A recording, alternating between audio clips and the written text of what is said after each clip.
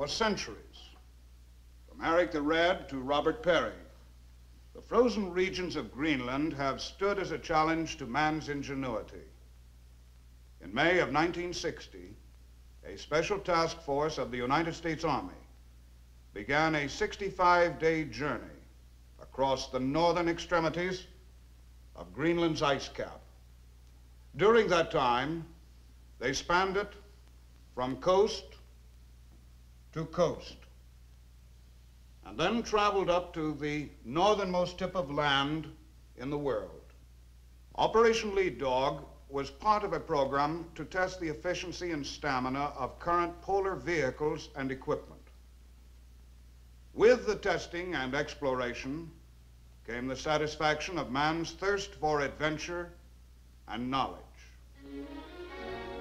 A huge land mass halfway between the shortest route from North America to Eurasia, Greenland has become a crucial point in military planning.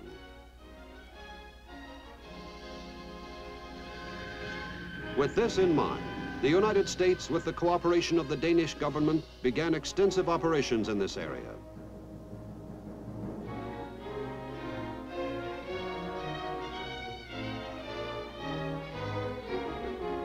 By the summer of 1952, supplies and equipment had been unloaded along a newly built harbor, ready for the construction of Camp Thule on the northwestern coast.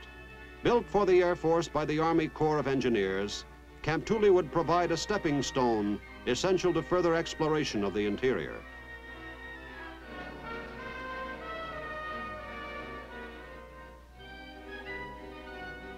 From this point and nearby Camp Tuto, many expeditions would be charted to the unexplored areas of the ice cap.